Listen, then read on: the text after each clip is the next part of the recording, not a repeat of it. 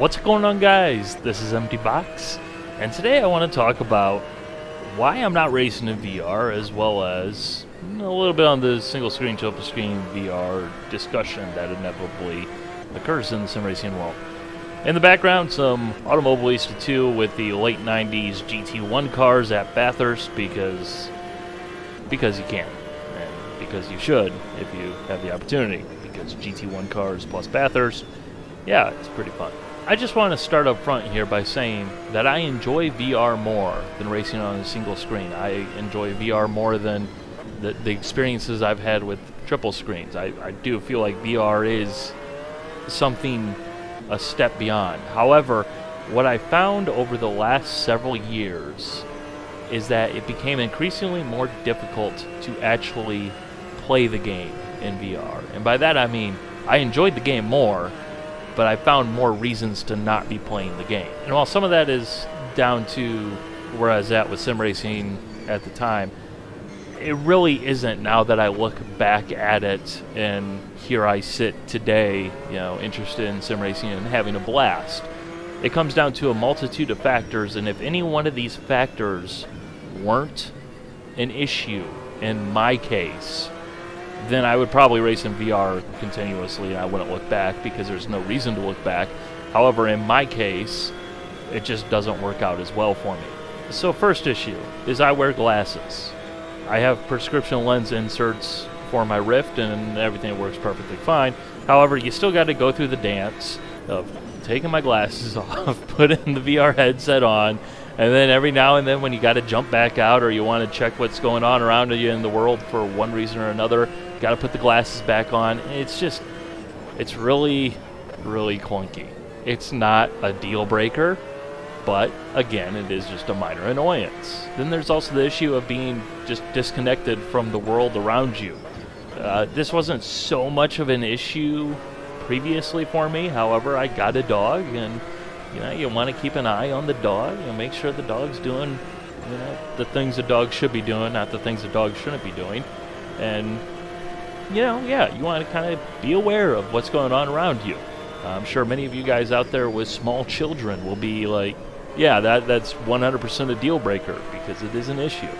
And I actually, legitimately, I kid you not, I bring up these first two for a reason.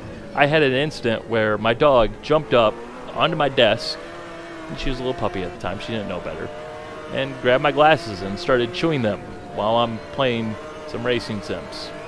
And I also don't want to have to put the dog into a cage because I want to play a video game, because that just doesn't feel right to me. So yeah, that's an issue. Then there's the comfort issue.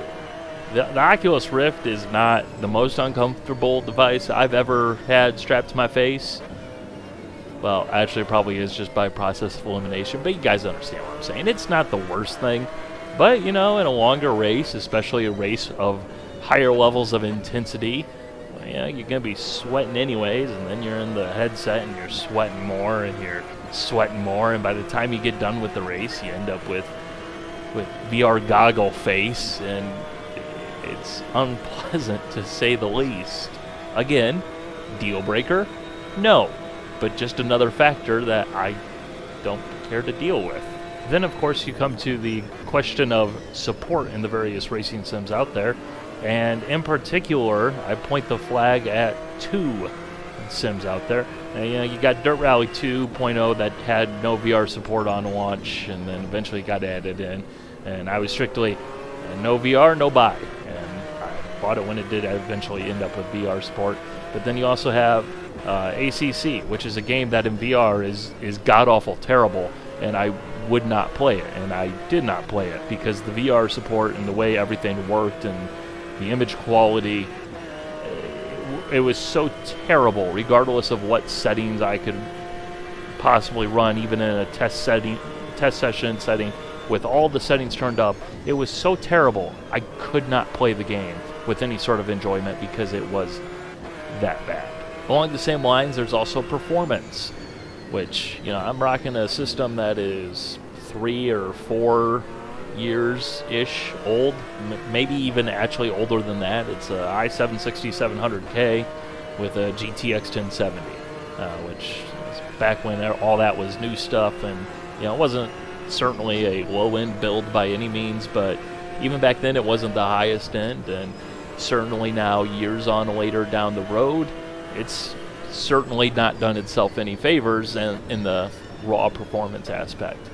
But, it just kind of feeds back into my nature of being someone who tweaks things, settings, and all that stuff incessantly, even when, honestly, I probably should just learn to leave well enough alone. But that is an issue. Deal breaker? No. But again, another issue. And lastly, of my small little issues that aren't really major issues, aren't deal breakers, but are issues, the fact I make videos. And VR videos place tremendous amounts of demand on the system already because you're recording and doing all that, and so that makes the performance aspect even more problematic. But you got that going on, as well as the fact that I'm commentating these races while I'm driving, and the headset rests on your cheek, so it kind of moves around a little bit, so it adds more motion in the video as you look around. It very quickly can turn into looking like you're driving in a freaking 9.3 earthquake. Pretty crazy stuff with all this stuff going on. And while I was doing this, the whole time I was having to remain conscious of that factor and make a actual effort to keep my head still and not move around in the way that I wanted to look around, but in a way that I could look around. And again, it's just a headache. It was also a headache for the viewers, but I don't know. VR videos are one of those things where a lot of people love them, a lot of people hate them. It's 50-50, do whatever you feel like, but here we are. Those really are the reasons why I'm not racing in VR, and why I really have very little urge to race in VR, even though I actually enjoy racing in VR more. It's one of these things where there's enough hoops I feel like I have to jump through that when I think about it, I just decide I would rather do something else with my time. The barrier to entry is a little bit higher, and my interest level doesn't meet that barrier to entry, but hooked up to a single screen as I am now, I can meet the barrier of entry, and I fire up the game, have some fun. It's strange like that. I want to go ahead and touch on the single screen, triple screen VR discussion within the sim racing world that unfortunately has kind of cooled off a bit, but I think it's still a relevant discussion to continue to have as display technology moves on and progresses. Because as I recently found out with my rig refresh back tail end of 2020, or right when Flight Simulator 2020 released, that apparently now you can find TVs that are perfectly acceptable to play with for sim racing purposes. That was not something I expected to discover, because I associate TVs with horrendous input lag, and especially with sim racing, input lag being something that is absolutely atrocious and is the worst thing to deal with, to the point where I'd say, hey, PSA, turn VSync off if you have VSync turned on. You'll do yourself a load of favor. Just deal with the screen tearing. Just trust me on that one. But now dealing with a $200 43-inch TV that has proven itself to me to be perfectly acceptable. It's not great. It's like, don't get me wrong, it's not the most beautiful television you're ever going to find. Yeah, there's much better quality out there. But at $200, that's a price point of $600 for 3 of them. That's actually basically in line with what you're going to pay for a VR headset. Because the question didn't used to be VR versus triple screen. The question was actually VR and a couple $100 in your pocket versus a triple screen. Because it used to be you were going to have to spend more money for a triple screen just for the displays. Whereas now I feel like maybe the display technology has advanced to the point where the price gap actually closes.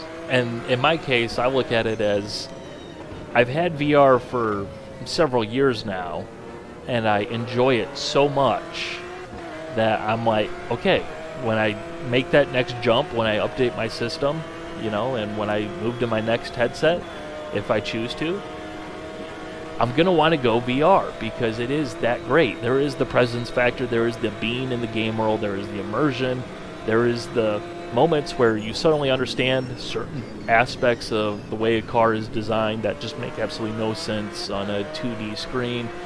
You know, there's the ability to just look around easily and all that, and you know, yeah, it's great. VR is great, don't get me wrong, but at the same time, I look at the issues that I've discussed in the first half of this video and see that none of those are really being addressed particularly efficiently. You know, that's kind of partly inherent with the VR experience. Yeah, sure, there might be, you know, VR headsets that are more comfortable, or maybe squeeze my glasses in there at the same time so I don't have to do the dance like some people are able to get away with. But you know, it is one of those things where there's issues, and triple screen doesn't necessarily have those issues, but it doesn't have the immersion factor and the awesomeness that VR does. So I honestly don't know. Beforehand, before this experience with this TV, it was 100% in favor of next time I'm going VR. I'm gonna get a newer headset when I update my system. Basically set in stone because I do enjoy it that much. But now I look at it and I'm like, yeah, I really don't know. Because the hoops. And that's why I'm not racing in VR. And that's why I will remain on single screen for life in all likelihood, because I just won't make a decision and I'll just stay where I am right now, which is perfectly fine by me. Anyways, hope you guys enjoyed. Bye.